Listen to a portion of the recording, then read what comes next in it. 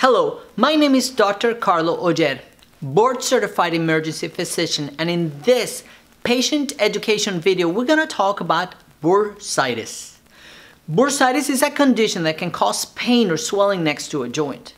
Most of the time bursitis happens around the shoulder, elbow, hip, or knee, but it can happen in other joints in the body. A bursa is a small fluid sac that sits near a bone. It cushions and protects nearby tissues when they rub or they slide over bones. These sacs, called bursa, are found in many places throughout the body. Bursitis happens when a bursa gets irritated or inflamed and swollen. This can happen for many reasons. When a person moves a joint over and over in the same way over a short period of time. When they sit on a hard surface or stays in a position that presses on the bursa for a long time. When they have certain kinds of arthritis such as gout or rheumatoid arthritis that can affect their joints or bursa. When they get hurt near the bursa or they have an infection that spreads to the bursa. What are the symptoms of bursitis?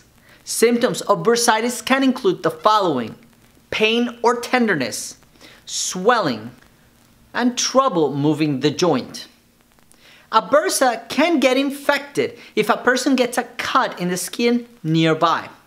An infected bursa can cause fever and the area around the bursa to be red, swollen, warm, painful. If you have the symptoms of an infected bursa, let your doctor or nurse know as soon as possible. Is there a test for bursitis? Yes. Your doctor will ask about your symptoms and do a physical exam. If you have symptoms of an infected bursa, your doctor might use a needle to remove some of the fluid from that bursa. Then he or she can do lab tests on the fluid to find out what is causing the bursitis and whether or not you need antibiotics. He or she might also order imaging tests such as an ultrasound or even sometimes an MRI. Imaging tests can create pictures of the inside of the body and therefore help us determine if there's infection or not.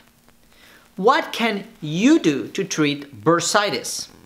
To treat your bursitis, you can rest, cushion, and protect the area. Try not to irritate the area that hurts. For example, people with very painful shoulder bursitis might need to avoid lifting or carrying heavy things for a while. They might also need to wear an arm sling. People with bursitis behind the heel might also need to use a thick heel pad. This can raise the heel so that it doesn't rub against the back of the shoe.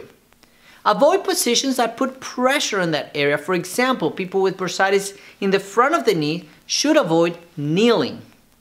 Put ice on the area to reduce pain and swelling. Use a frozen bag of peas or a cold gel pack for a few minutes a day for 20 minutes each time. Put heat on the area to reduce the pain and stiffness. Do not use heat for more than 20 minutes at a time. Also, do not use anything too hot that could burn the skin. What other treatments are there? Your doctor or nurse might use other treatments depending on the symptoms and where your bursitis is. Treatment can include pain-relieving medicines called non-steroidal anti-inflammatory drugs or NSAIDs. These include ibuprofen, which sample brand names are Advil and Motrin, and naproxen, sample brand name Aleve. These medicines can reduce the pain and prevent the bursa from getting swollen and more painful. They can also do steroid injections. Steroid medicines help reduce inflammation. These medicines are different from the steroids athletes use to build up muscle. Doctors can inject these steroids into the area of bursitis to help reduce the symptoms. Exercises and stretches. Your doctor or nurse might recommend that you work with a physical therapist. A physical therapist can teach you stretches and exercises to help reduce the symptoms. Surgery. A doctor can do surgery if other treatments do not work and you have had symptoms for a long period of time.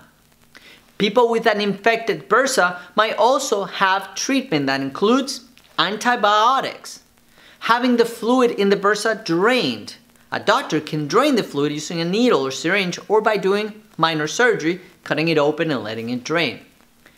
Can bursitis be prevented? Yes. To help reduce the chance of you getting bursitis, you can use cushions or pads to avoid putting too much pressure on your joints.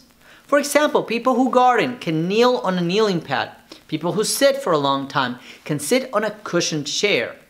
Take breaks if you're using certain kind of joints too much. Stop an activity or change the way you're doing that activity if you feel pain at the site. Exercise. Lose weight if you're overweight. Use good posture. For other videos like this video, please go to PatientEducation.Video. Thank you for watching. Bye-bye.